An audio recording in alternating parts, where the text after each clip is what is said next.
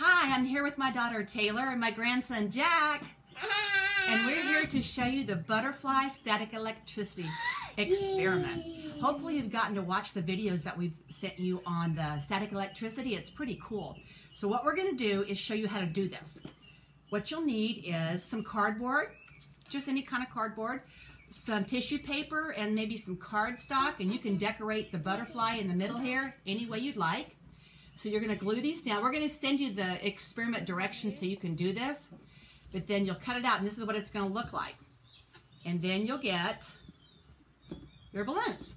So here we go. We're going to try it. We're going to rub these balloons on our hair, and then we're going to try to make the butterfly wings flutter. All right. Can you guys see them okay? Here we go. You ready, Jack? Ready. Here we go. You gotta rub it a bunch, okay? Your hair's gonna get all messy. Yeah! Okay, let's see if it'll work, Jack. Let's hold yours up. Can you do it? Oh. I can see. Oh, it lost its leaf. Okay, try it again.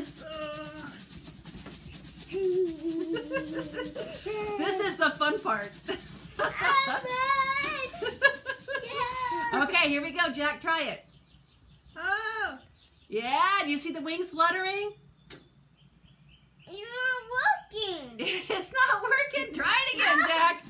Try it again.